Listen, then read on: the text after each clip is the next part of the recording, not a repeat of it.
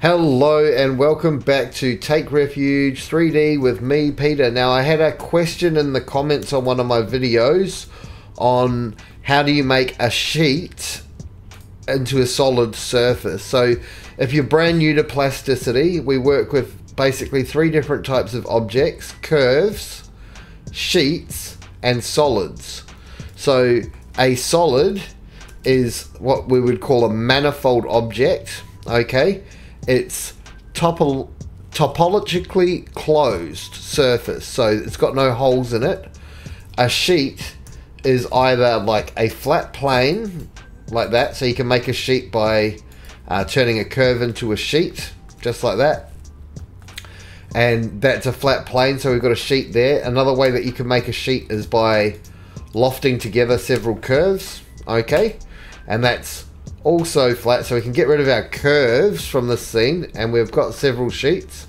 So there's different ways that you could turn a sheet into a solid object, okay? So the first one, it is quite easy and it'll work with this, is you come down here and you go to thicken a sheet, or you can go into your F search menu and you can type in thicken, okay?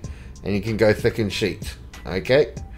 And we've created a solid object, okay? So that's gone into our solids, and the same would work on our lofted surface. But sometimes you might get problems with a lofted surface. It's not always gonna do what you want it to do, but that is one way of doing things as well.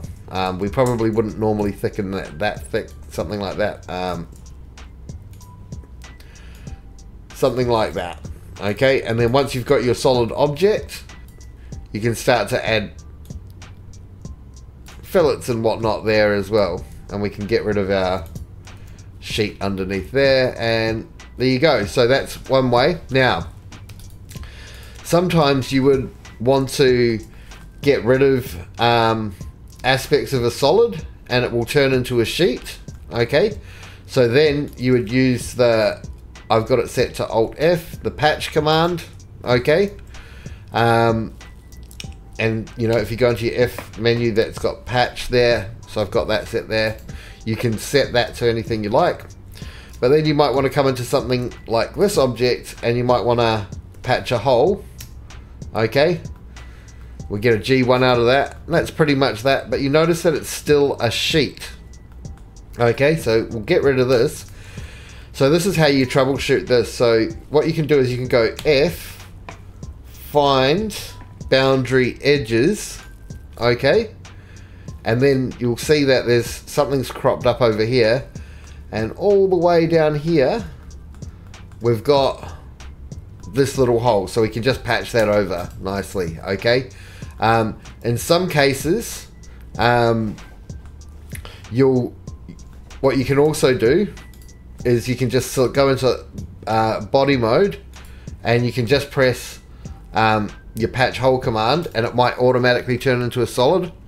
If that doesn't work, that's when you want to be looking for finding the boundary edges. Those are basically the basic commands that you will use to turn a sheet into a solid, okay?